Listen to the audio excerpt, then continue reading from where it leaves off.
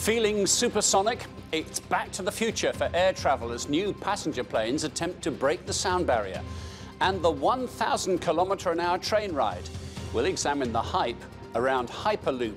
I'm Martin Stanford. This is Insight.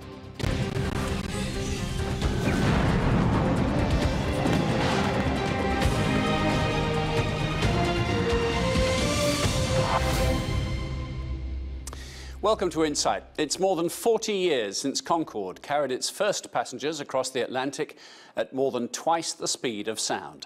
The golden era of supersonic flight saw a trip from London to New York take only 3.5 hours. But all that speed and luxury came at a high price, not just for the passengers.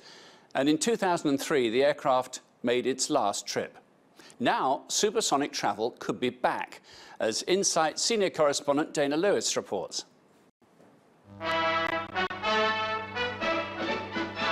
100 passengers and all their baggage from London to New York in 3 hours. It was designed in the 60s and it's still way ahead, probably now, of anything. That combination of range, technical capability and comfort for the passengers. Which is almost a tragedy of it, that it was so far ahead of its time and it sits in retirement in mothballs. Indeed. Concorde, a joint project of the British and French governments. First flight 1969. Retired 2003. I'd like to welcome you on board this Concorde flight to Gander. Our estimated flight time is 2 hours 45 minutes. That was the beginning, not the end, of supersonic passenger travel. Today, there are a handful of companies working on the next generation of planes that can boast similar speeds of 22 miles a second. Boom is one of them, offering a 1,400-mile-an-hour plane and passengers what they value most, time. But if Boom can make it fly, it's years away from doing so. New designs, lighter composite materials, Boom is under development. For the last 2.5 years, we've been working quietly on the design. Finally, the engineering is complete and we have started the build process. Aerion is another company developing the next generation of supersonic passenger planes. Promising London to New York in just over 4 hours, saving 2 hours, 36 minutes. But while the planes exist in graphics, a real one hasn't been built or flown. And while they look fast and luxurious, the hurdles of making supersonic flight achievable for commercial airlines are daunting. We have the right stuff. 70 years ago, this coming October, Chuck Yeager broke the sound barrier in a plane that looked more like a rocket. The really big moment. Through the sound barrier. The first time ever in level flight. Glamorous Glennis, also known as X-1. To this day, military fighters keep the mock-up. Just over 900 miles per hour, easily achievable by fast movers. But commercial airliners? There's only been the Concorde. American attempts never succeeded. The Russian Concordski crashed twice and was scrapped. While the British and French Concorde soared. I will remember my first takeoff, well, forever, literally. Was it a good one? Well, it's fine. It's just trying to keep the thing back. It's like a thoroughbred racing horse. It just wants to gallop, and you can see how beautiful and sleek it looks. Jock Lowe was chief Concorde pilot for British Airways. He later became Concorde's commercial director.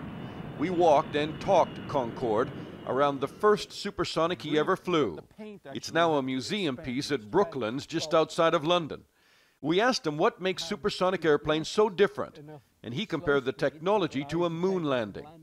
The nose itself pivots around that curved line. You see it just in front of the light.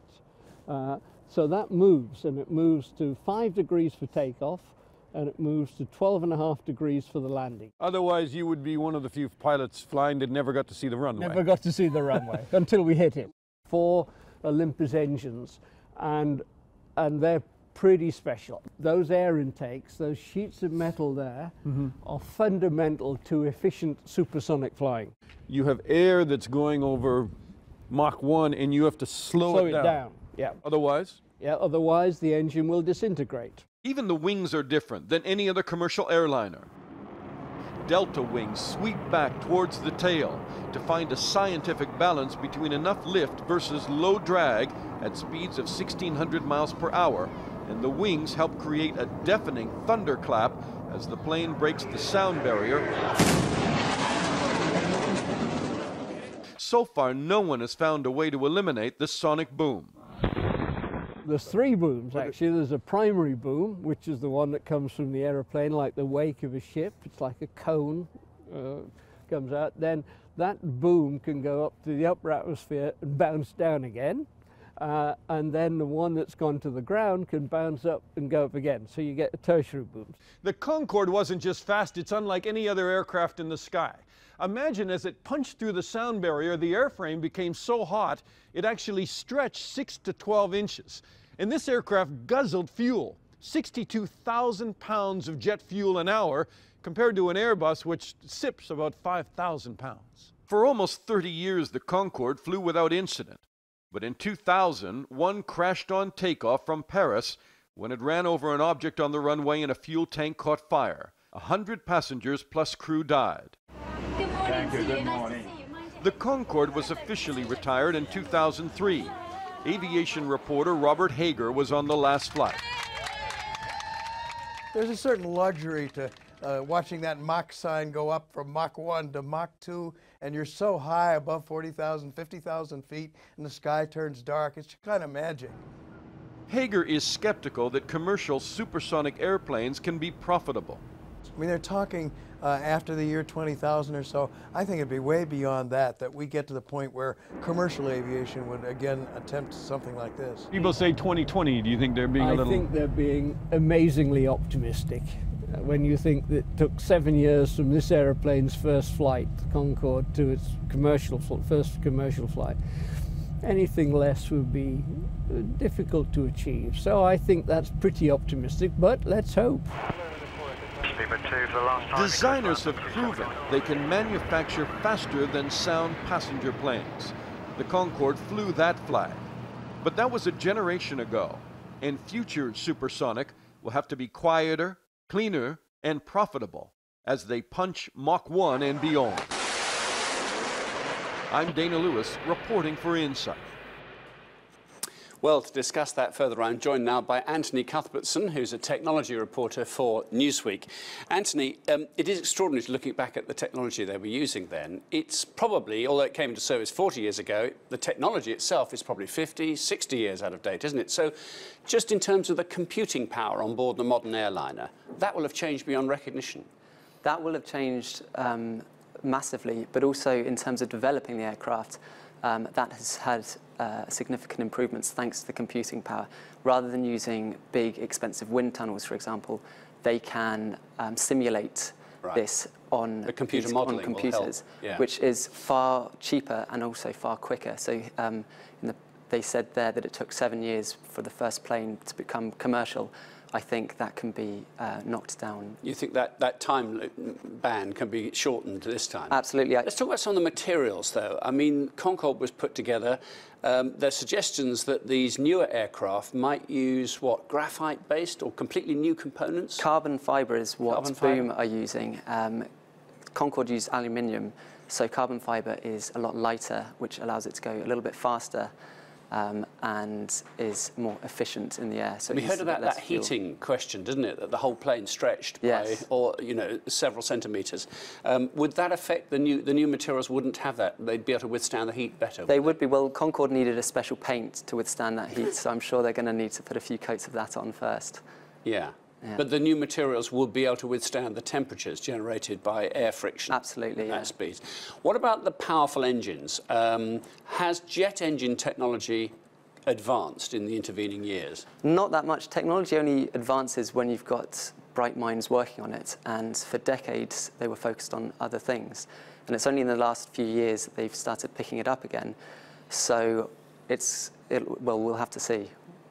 the jet engine technology that they used hasn't really advanced very much? No, in fact, with Boom, the company that Richard Branson is throwing his money behind, they actually use modified jet engines that are used on commercial planes that fly in the skies today. And they believe they'll work okay. Yeah. Although, as we heard, they have to make arrangements, don't they? For, I mean, we all know jet engines need air coming into them in order to go out the other end.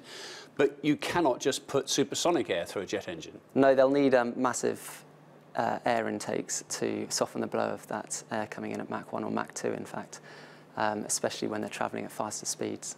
Yeah, and the ambition is, well, here's the argument for hanging in the air. Is there a market for it? Because certainly when Concorde was still flying in its later years, we know it's a very complex set of circumstances, wasn't it? And 9/11 then sort of brought all air travel to a halt for a while, let alone luxury air travel. The question would be, at what price point could any company bring this in that isn't just ridiculous and beyond anyone's pocket?